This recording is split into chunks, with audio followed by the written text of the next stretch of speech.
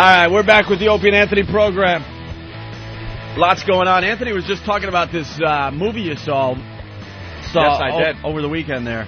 I went to go see Academy Award-nominated film, Downfall. Didn't win, but it's pretty good. Isn't that kind of like an artsy-fartsy movie? No, it's a German movie. It had subtitles. What's wrong? You walk in, you're going to do some reading. Jimmy, what's wrong? Who spilled coffee over here? What is on my console? Oh, who spilt that? Rich Voss. Rich Voss spilt that the other day. It's dirty and sticky under Why here. wouldn't it be cleaned up? Now clean it up! I just hate mess. Yeah, it was Rich Voss. Calm down, man. He was bumbling over some words and getting all nervous, and he turned around and spilt his coffee. He spilt his coffee. Hey, while Eric cleans up Jim Norton's area, just really fast, because people were asking, believe it or not, they were asking, I did the whole Brother Weeze thing. We went down to Little Italy. They're like, wow, it sounded like you went to a really cool restaurant down there. Yeah. What was the name of it? Just want to mention that it was Cannolis in Little Italy on Mulberry Street there. Oh, okay. They gave us this back room at Cannolis. The food was probably the best Italian food I've ever had in my life. It was the best food. It was the best Italian food I've had in my life at Cannolis on Mulberry Street in Little Italy. All right. So got the back room.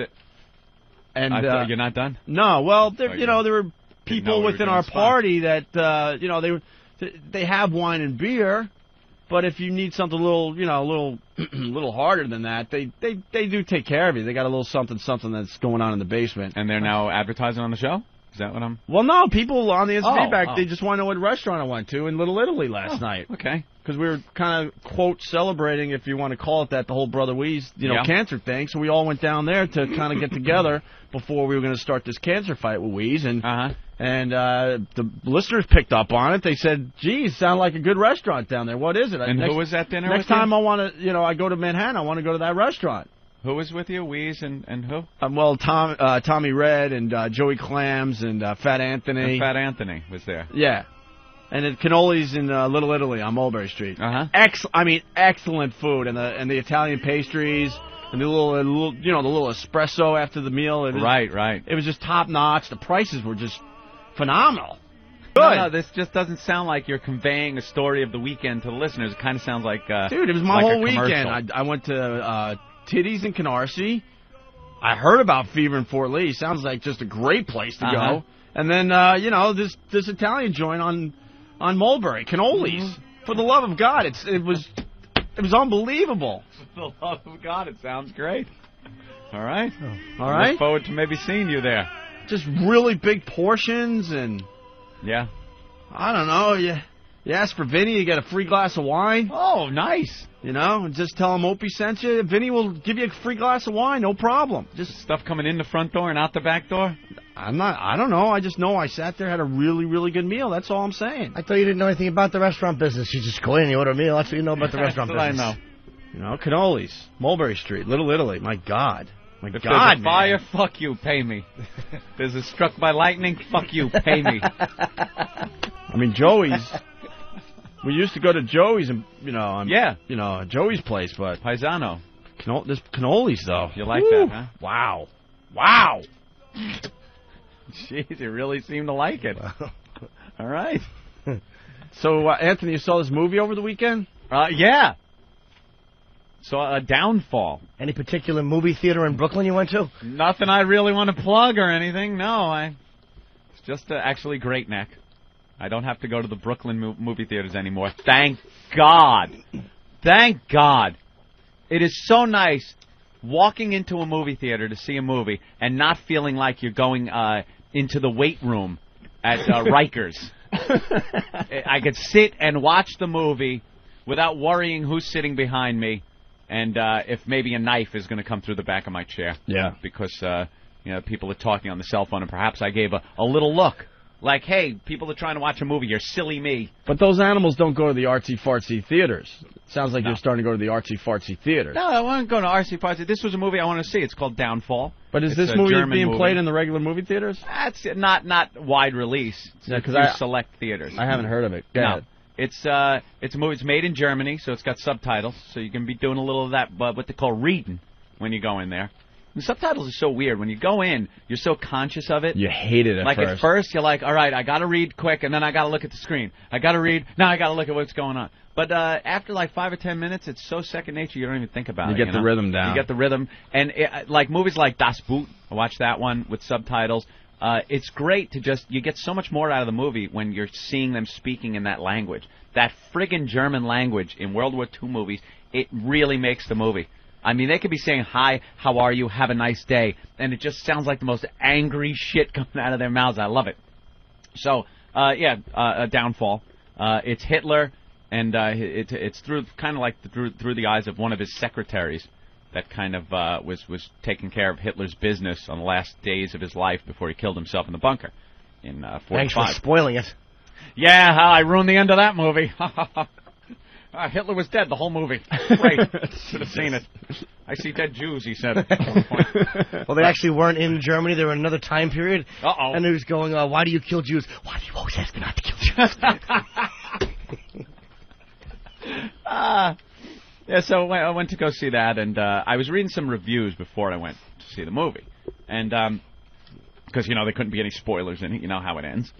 So I'm reading some reviews, and some of the people were saying that they liked the movie, looked great, directed very nicely, but they didn't like the fact that it humanized Hitler and some of these people like Joseph Goebbels and Himmler and the notorious Nazis and the SS. And but I was thinking, like, they were humans, so if you're humanizing it, you can't just paint it with this monstrous brush all the time that Hitler's just this monster and just portray him like that. I think it's more compelling and shows his evil even more when you realize he was just a guy, and he did give his dogs this little scratch behind the ear and, make him lick his face, and he did have these tender moments with Ava and the secretary and stuff.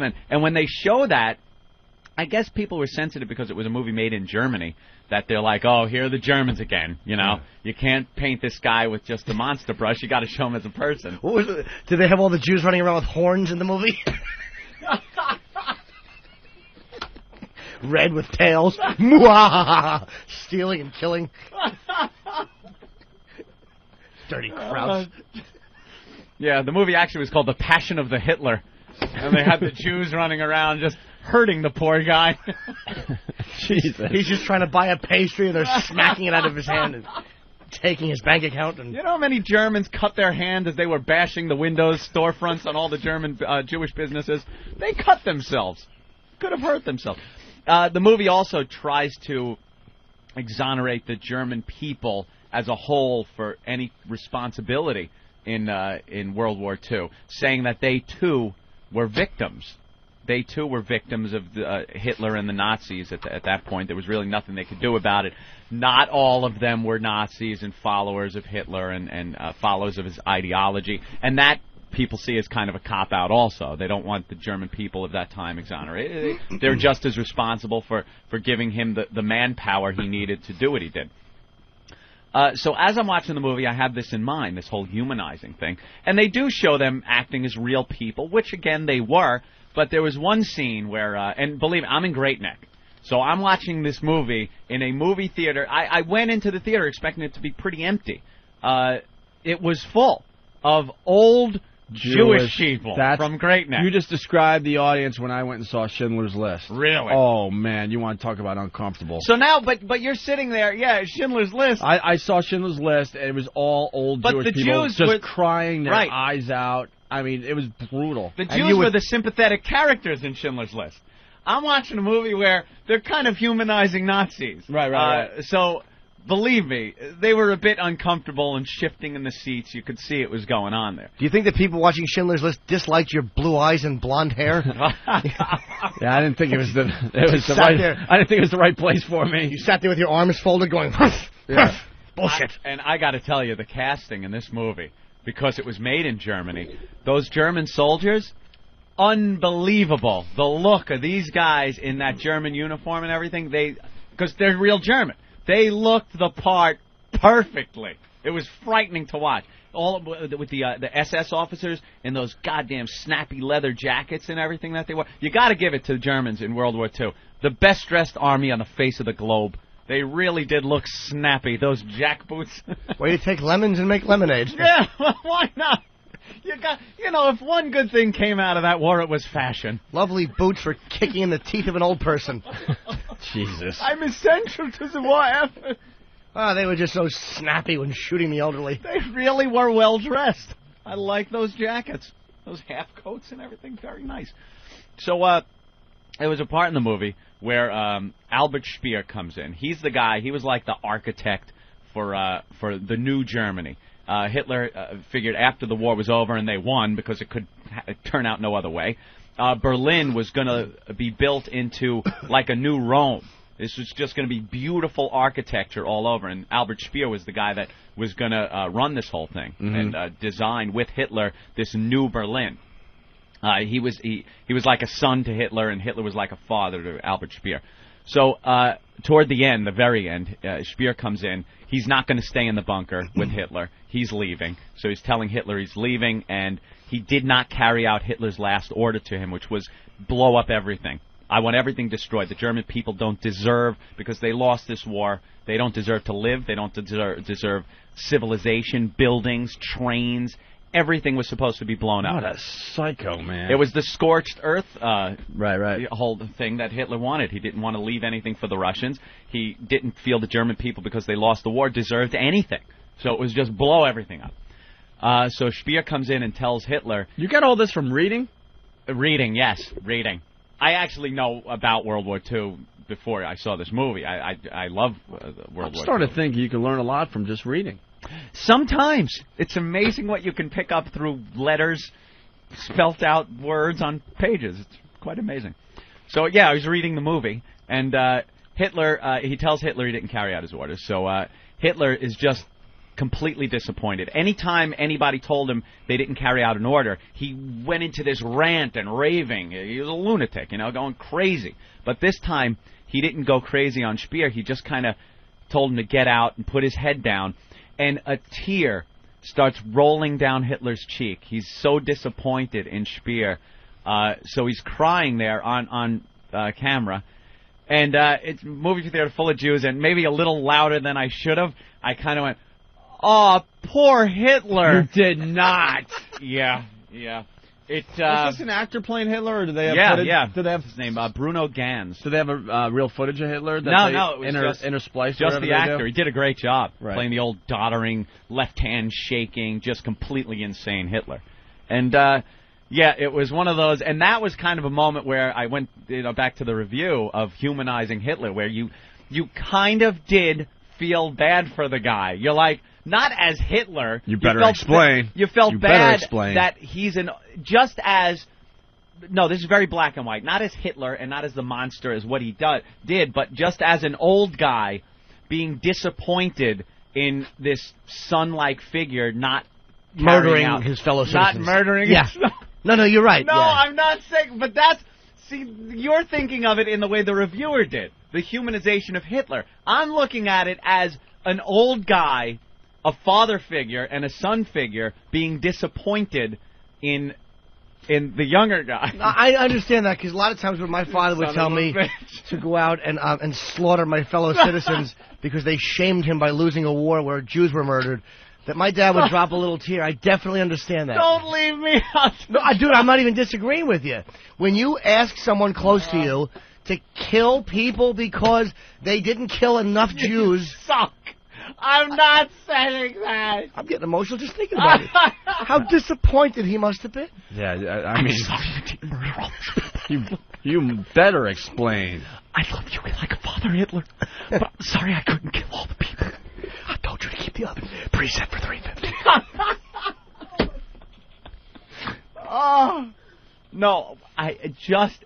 completely out of the context of Hitler and Albert Speer. Yeah, absolutely. Snappy dressers. I almost felt bad for them. No, I hear you. They were good looking. They had really nice uniforms, and that damn Speer let them down. And then when he had to give one of those little capsules to his dog, he took his dog's mouth, his dog that he loved, and put the little capsule and crunched down on his snout, and you hear the little and his dog died, and you see him slowly like walk away, just very very sad that he had to kill his dog. Yeah, that was Jesus, man. And then but the real kicker in this movie was the Goebbels family, the little kids, and Joseph Goebbels and his wife.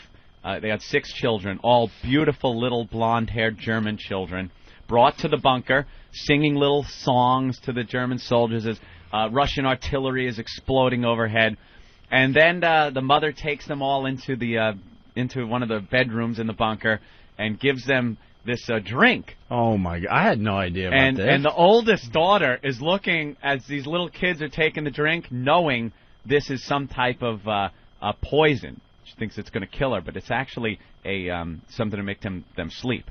So she's trying to give it to the older daughter, and the older daughter's like, no, I don't want to drink this. They have to hold her down and open her mouth and pour this in. And the little kids go to sleep. About a couple hours later, the mother comes in with a bunch of the little capsules, and as they're sleeping, these cute little German kids, she's putting the capsules in their mouth, crunching their jaw down, and you just see them go, as they're sleeping, they go, and just die right there in the bed. And then she pulls the sheet over their faces, exposing their cute little German feeties. Aw, little tootsies. Little dead Nazi tootsies. And then Goebbels and his wife go outside and shoot each other, or he shoots her and shoots himself in the head. The gasoline comes out, burns them. So it's a pretty intense movie. God, we really live different lives. You're watching this movie, and I was watching Bad News Bears over the weekend. Oh, you watched Bad News Bears? I bought that. On cable. I bought that yesterday. I watched it too. And I feel on cable. I feel like such a dirtbag that I'm not maybe like expanding my mind, you know? Why? It's the same thing at the end. Little blonde-haired youth goes, "Hey, Russians!" and throws the trophy at him. I'm like, we'll get you next war. He's describing this very intense movie experience, and I'm thinking, well, I saw a movie this weekend too. Maybe I should share. It was the Bad News Bears. Little Tanner Himmler. He was my favorite. Tanner rocks. God, I'm like, geez, that's me. Remake of Bad News Bears coming out with Billy Bob Thornton. Billy Bob Thornton and a bunch of other kids. You know they're going to ruin it. You know there's going to be no drinking. You know they're not going to be making the martinis for Walter Matthau. Yeah. Driving. He's drinking and driving. Drinking and with driving. Kids in the car. Billy Bob Thornton might, though, man. I don't know about that. Well, you know, he did do that Santa movie, Bad Santa. So maybe they'll go down that same road and get crazy. But it's unnecessary. It was a funny movie. Why remake it? I loved what a prick Vic Morrow was in that movie. What a prick. Holy crap, that's right. That's He's Vic the Morrow. father of the Courtship of Eddie's Father kid, right. who's the pitcher of the Yankees. Oh, my God. You know what? I was watching the movie last night, and I'm like, why is he so familiar? I Vic Morrow. No, I know. I totally blanked until you just said that. Vic Morrow worked well with kids, right until he got 2 of them decapitated. Right.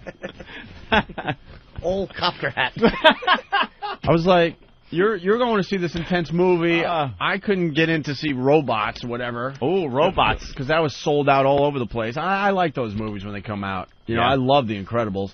And I'm like, all right, I'll watch Bad News Bears instead. SpongeBob. I would recommend Downfall if you're, especially if you're like a war buff, something like that. Mike, good movie, done very well. They showed just the lunacy of Nazi Germany, especially right at the end in that bunker. All the officers and the women and Ava Braun having parties. She's holding a party and dancing and drinking as artillery is just shaking the shit out of the bunker. And they're all smiling and just cannot accept the fact that it's over. Hitler in his war room with maps yelling at these generals that he wants these troops moved and a counterattack must be mounted to push the Russians back. And then they show what's really happening out on the streets. There are no armies left. He's got these make-believe armies on this map, and it's just kids that are being shot and killed by Russian artillery out there in the streets, and he's talking like he's still got these armies, and people are looking at him like they still have hope that the Germans are going to turn this around. Meanwhile, the Red Army is just closing in on Berlin. It's really great movie. Check it out. All right. And then you could watch the Bad News Bears and Robots. It's nice to know that the Hitler film is a real tearjerker. Yeah. Let's go. Someone wondering if Hitler kicked his dog in the liver. All right, listen. At the end to kill him. Why does it always have to go there? Mike Chester, why are you crunching on that little capsule? Mike from Philly. Hey, I just wanted to ask if Anthony's going to go to work for Panzerfaust. No, not working for Panzerfaust Records. Himmler, shit dick. Ted from Colorado. Hey, what's going on, guys? Hey. Hey, sweet Ted, how are you? I'm better now, thanks. Not you. All right. Hey, guys. Hey, Anthony, I wanted to know if they portrayed Hitler doing all the methamphetamines and shooting up dope. That's why he was so crazy, you know. No, they didn't go into... In the movie where they're portraying him as a human being. No, they didn't go into any drug use. I don't know how... Hitler, I don't think, was using drugs. I think that toward the end, the doctors were giving him stuff because he was insane, yeah, but I don't think he was doing things like heroin. The guy was kind of a health nut. He was a vegetarian, which really proves Bernie gets his point of people being very peaceful if everybody was vegetarians. Yeah. Meanwhile, Hitler was a vegetarian. You don't even have to go there. Bernie Getz proved it himself when he lost his mind. Yeah, exactly. Yeah, those vegetarians, you got to watch them. They showed Hitler, though, eating, you know, and complimenting the chef on his cheese raviolis. You know, the guy liked cheese ravioli. That does sound good right now, actually. Doesn't it? Yeah. I'll have the Hitler.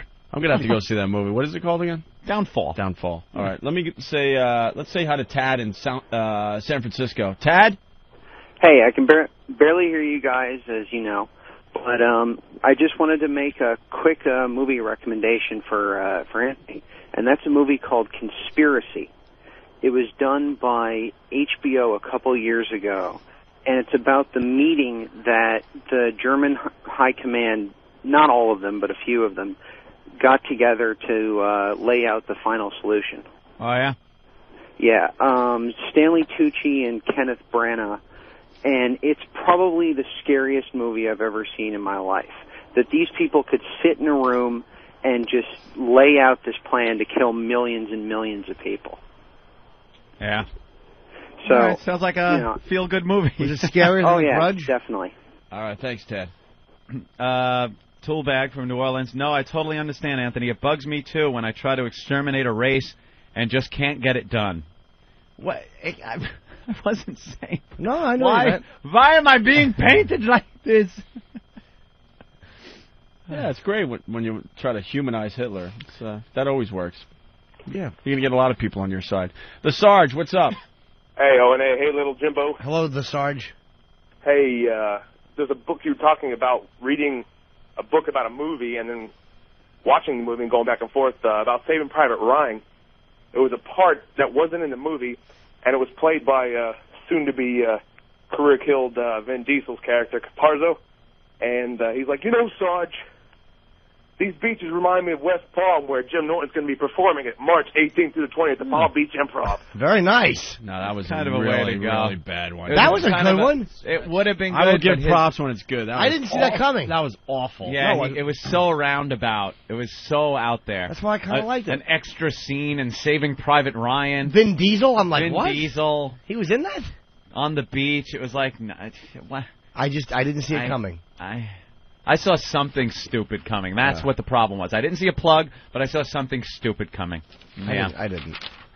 Really fast, because we're talking about movies. We were going to talk about this Friday, the Star Wars trailer. Yeah. Saw that. Looks pretty good. It does look good? Looks good. He's disappointed before, though. Some of the trailers looked pretty good, and it turned out to be a stupid kiddie movie. That first one was a goddamn kiddie movie. He stinks. The one he made with the little kid in the goddamn speeder race. That stunk on ice. The second one was Dawson's Creek in space, which is that whining ass and what's-her-facey there. Now it's looking dark, evil, a lot of death, a lot of destruction, high body count. So it looks like it's pretty good. I'm not one of those that says I love the people that say that's it. I'm not seeing him anymore, because you're going to see it. Right. You're going to see the Star Wars movie, except Jim. I haven't seen any of the new ones. I'm no interest in that crap. Have you seen the old ones? Of course. See, and I couldn't stand the stupid Ewoks. They're awful. Ruined that movie. And the first one of the remakes was, visually I love them. They're great. But the stories just stink. Little Annie. Hey, Annie, you're going to win the speeder race? Ugh, it was awful. Jar Jar Binks. He's a boob, George Lucas. I'm sorry. It was terrible, but this last one looks like the dark one that it's supposed to be. If you're setting up the prequel to the first one that was shown, the one with, Luke Skywalker and stuff, there's no other way it could be than a dark movie because, they're in a pretty crappy situation in that first one, and you got to set up for that, so it's got to be dark. I think he knew that. I think he took some of the criticism from a lot of the fans, the fact the other ones were too lighthearted, nice, and, kid-like. Yeah. And make it nice and dark. Looks good. High body count, Anakin goes out there and he kills a lot of Jedi, so it can't be a light, fun movie. Just the fact that there's no Darth Vader yet, it's like, all right, get on with it. He's Darth at the end. Yeah, he's kind of the beginnings of Darth Vader. Still the best. It's one of the best bad guys ever created in films ever. It ends with him being Darth, though. You can't jump ahead. That's the whole thing. I'm sure it is, but you got to put more. Probably some new Darth Vader footage. That would be interesting. But there is at the end of the movie. He's got to become Darth Vader. You show him, and he is Vader in this one. He's just the Vader before the costume. Yeah. It shows how he turns into the evil bastard. How about by part 2 they do that, and then part 3 is all new Vader footage? Yeah, how about that? Stop with the faggoty characters, you weak-chinned, irrelevant idiots. Didn't you feel bad for Vader when they took the helmet off and he was kind of crying for Luke at the end? Kind of felt bad for him, an old guy looking at his young son, and he couldn't... Peter Cushing came in and said, look, I know you told me to destroy the planet, but I just couldn't blow it up. And he dropped a little tear. Millions of lives snuffed out in an instant when the Death Star blew up the planet, but I kind of felt bad for him there. Hey, I did too. Anthony, before we go to break, I noticed next to your computer those poker chips. Yeah, I got to bring those home. What do you think? I like them. Really cool, right? They're pretty cool. They're very pro. Yeah, somebody... carrying case if I take my game on the road. Yeah, somebody sent you the top-of-the-line poker chips. Top-of-the-line poker chips. Ooh. Huh? Ooh. Just somebody thought Anthony might, like poker chips. Yeah. It comes in what, like a nice metal case? You saw it, right? Metal case, a couple of decks of cards. Right. Yeah, that was very cool. Have you heard of Sweets and... or Sweets or Suits? Suits, I think. Suits in Staten Island? Suits in Staten Island? Because I know you like the poker, and you got here they are, the poker chips. Never heard of it. Eric brought them in. Oh, open that case up. And got an anonymous present from one of our listeners. It's top-of-the-line poker chips. Look at that. Oh. Here, I want you to listen how heavy they are. Nice, right? These are the real deal. And you like your poker, right? I sure do. Got the place for you, man. Yeah. It's called Suits in Staten Island. Yeah? And... it's a little out of the way place. You can't really... What? Well, you're liking the poker chips, right? I definitely dig the chips, yeah. Here, make that noise again. Look how heavy they are. They're very... See? Top of the line. Real clay chips. You walk into a casino, and you hear this sound, just amplified by 100 people doing it. That sound just gets me. Can I see one, Eric? I love it. You like, though, right? And you like your poker. Yeah. Well, I found the place for you. It's out of the... You got any connection to this place? Have you been there? How do you know about it, Opie? Why are you plugging it on the show? No, it's just... I just know you like poker, and, we're friends, and I figured, Suits in Staten Island is the place for you. Is Spider making the drinks? It's just... It's just out of the way, it's not a very obvious place. Uh-huh. I'll give you the address after the show. If listeners want to maybe, I don't know, play a little, poker, or maybe the slots that they have in the back. They got slots? In the back room. A couple blackjack tables. But it's mostly a poker place. Poker? Yeah. Yeah. And I should go there? I was thinking. You want to send me there? Well, I just know you're a poker fan. Yeah. I think it would be a very, very cool thing for you to check this place out. How about I just have a friendly game with people I know in my house, and I don't go to... Where is this? You don't want to go to Suits in Staten Island? In Staten Island? Nah. You sure? Nah. Staten Island, too much water around Staten Island. Too many opportunities to maybe slip off the edge of Staten Island and end up in a river somewhere. Nice little place off Toad Hill Road? Yeah, nice. You got to ask for, you have to ask for somebody. You can't just, you have to go. Oh, really? Around back? And you park your car around back. Say Fat Anthony sent me? I don't think... I shouldn't use Fat Anthony as a reference? No.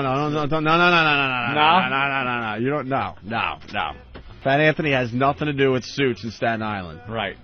But I think you would enjoy it. Maybe on a Friday night you go up there, play a little, just a little, and then maybe I don't know, you come back on the show next Monday and just tell me how it was. Talk about it. Yeah, just a little bit. We'll talk about it. Just a little.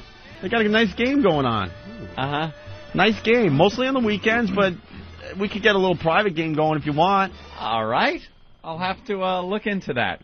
Suits in Staten Island. You like the poker chips, right? Oh, I dig them. Why? Where'd they come from? You like them, right? Yeah. Okay. Uh-oh. No, here's your poker chips back. Just enjoy, okay? Hey, here's your poker chips. Enjoy. There you go. Consider this a gift. There you go. Someday, and that day may never come, you may be asked to play poker at an establishment. All right, glad Suits to in hear Staten Island, I'll give you the address off air. I just think you're unlucky. Huh? What? No, I'm just talking about the casinos lose money. All right, we should take a break, Don't Anthony. Talk to a man like Mo Green like that, Mike. And you walk. When he walks. The dancers will kick your tongue out. These Evil Angel cards are so sexy. Yeah, well, Anthony got the real playing cards, and then someone also sent in a. Yoshi, I'm sure. Someone sent in, yeah. Evil Angel, the porn company, they have these cards. They're hardcore. Oh my God. Yeah, hardcore porno playing cards. Wow, these are great. I don't care how many Dago, Guinea, what greaseball goombas come out of the woodwork. Oh, Jesus. Anthony, why don't we take a break? All right. You like the poker chips, though? Oh, I really like them. Okay. I'm digging them. Cool. And you would at least consider going to Suits in Staten Island, right? Yeah, I'll consider it. Okay, good. When we come back, you know how we talk about that gerbil story? It's something we talk about from time to time on the program? Yes. In retrospect, lighting the match, right. blah, blah, blah. Who hasn't gotten that one in their email years ago? Well, we found an actual newscaster that did the story as a real news story that started the whole phenomenon, where people thought this was a real story, even though it was like some kind of urban legend thing. I'm all in. That went mainstream. Where's the Ace of Spades, Eric? So we'll get into that. We got to talk about these guys in the paper doing the homo picture. Oh, these guys fell for it. They fell for it. We'll explain next. Listen to your pals O&A and never fall for that gag. That old gag. Also, Jacko to Hacko at Boy today. What? That's the latest headline on Michael Jackson. Jacko to Hacko.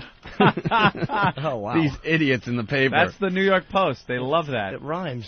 Yeah. Jacko to Hacko. They can't get enough of the Jacko headline. Well, they love it. Jacko's team is going to be, cross-examining the accused. The Post loves doing that. Look at the Ace of Spades. Oh, Jesus. Oh, figures it's an Ace of Spades. There's a young girl about to enjoy a penis which happens to be dark with a pink head, and you can't even see the guy in it. The dick just cuts across the entire card.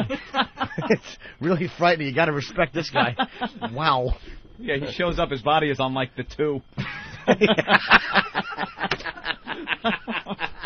Hey, Ben, we have the Sunday papers. Yes. Get the papers. All right, they had some of Leno's lines. He is just going all out with this Jackson. Dude, I'm telling you, Leno's he's basically doing pedophile humor every night on NBC, and I'm starting to believe that he's the man. I didn't like the Leno. Dude, the fact that he will do that, Letterman, you watch the way Letterman will tap dance around this and do a top 10 list, which is irrelevant to what's going on. Top 10 reasons Michael Jackson can't buy brown shoes. Oh, he's a hoot. Yes. Do we have the Post? Because it's going to be... Number 2, he's bad, but not as bad as he used to be. The Post just looked for a wacko reference. A Jacko. They love the Jacko. All right, we'll find it after break, but they did some of the best lines that he's done so far, and I can't believe it. It's pedophile humor. And you wonder why the Tonight Show is just beating the dog shit out of it. It's great. They're killing Letterman. Well, here's a little sample from Leno's monologue.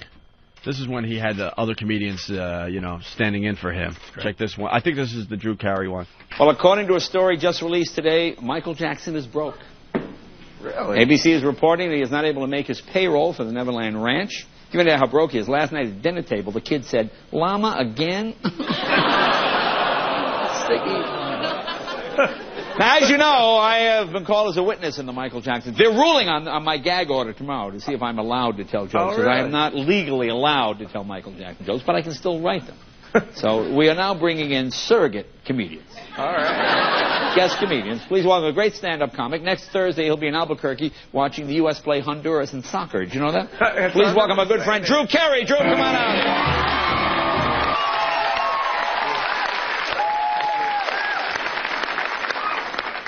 Nice to be here. Thank you very much. Michael Jackson showed up in court late today wearing his pajama bottoms. You know what? We find the kid wearing the pajama top. We have another court case on our hands. Yeah, he showed up at court. He was looking stiff, awkward. He had difficulty moving. Hey, maybe he is really white.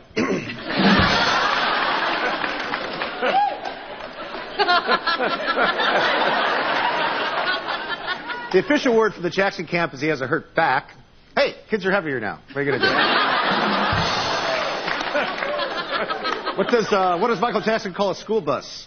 Wheels on wheels, everybody. You got the hand right here. You got the hand up while you do it? Yeah. You know where Michael's two favorite places to go on vacation are? Youngstown and Boise. What does Michael Jackson never say after having sex? Why don't you grow up?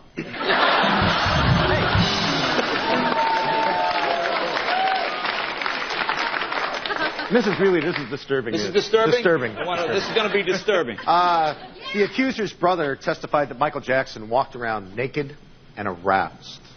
And here's the creepy part. It was at Chuck E. Cheese.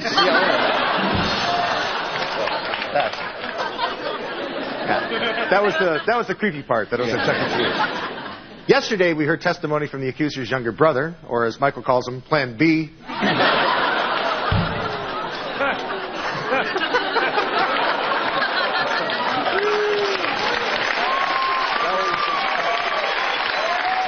was going to have a Plan B. Yeah, observers say that Michael rarely looked at his accuser on the stand, and, well, of course he didn't. The kid's 15 now. There is nothing quite like a Cuban cigar. Right, Ramon? The rich texture, the full flavor, so relaxing. Oh, fiddlesticks. No ashtray. Ramon, open your mouth. Opie and Anthony.